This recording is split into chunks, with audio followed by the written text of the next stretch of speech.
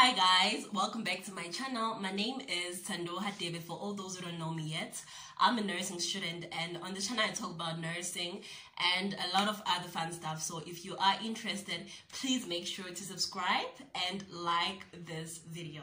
You got me feel myself, you got me feel myself, you got me feel myself, you got me do the diva pose. So today I will be talking about PEP, as you guys could tell from the title of this video. And PEP is similar to what I talked about in my previous video. If you haven't seen it, please make sure to check it out. I will link it down in the description box. So it is similar to PrEP. These are actually two different treatments that do the same thing, which is prevent HIV.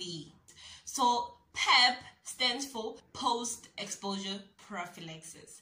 So this is the treatment that you get after being exposed to HIV, post-exposure. So you get it to prevent yourself from being infected. Yes, you've been exposed, but you are not yet infected. So it's like you still have a fighting chance against the virus. So when exactly are you exposed? You are exposed after being sexually assaulted, because most of the times women are assaulted by strangers. You don't know the status of that person. They could be positive or negative. You need to go to the clinic as early as possible to get help and get PEP in case you were exposed. You are also exposed if you had unprotected sex with someone you do not trust, and this goes for sex workers, because I personally feel like those are the people who are at a higher risk of getting HIV. And another example would be after being pricked by a used needle, especially in the hospital for doctors and nurses, and everyone who works with needles.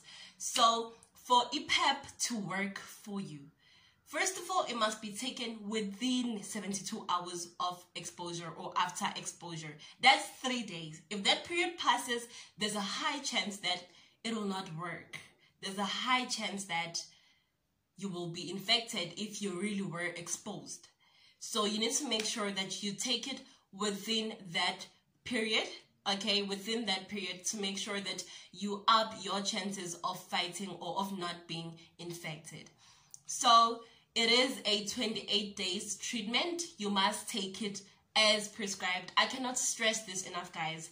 You must take it as prescribed, and that goes for all medication. You need to make sure that you take your medication as prescribed for it to work, because there's a reason why they say you take it twice a day. There's a reason why they say you take it every day, and you need to finish the course of treatment again. So it's important to take your medication, and specifically to this video, PEP as prescribed, to lower your chances of getting infected. And then the most common side effects include fatigue, headache, diarrhea, insomnia. But remember, this is a short course of treatment. So the side effects will go away as soon as you finish your treatment. And then this would happen after you finish your treatment. You need to go for an HIV test. They will test you for HIV because they need to know if the treatment worked or not. Because if you test positive after you finish your PEP treatment, then you need to be on ARVs as soon as possible. So that's a very important part after you finish your treatment, to be tested so that you can be started on ARVs in case you were infected. So the easiest way to differentiate between PEP and PrEP is to remember that in PrEP you get it before you are exposed, and then it helps you prevent yourself from being infected.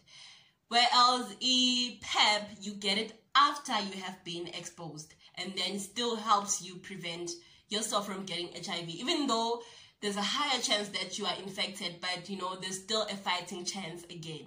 So I could compare it to contraceptives. Was morning after pills and your normal contraceptives.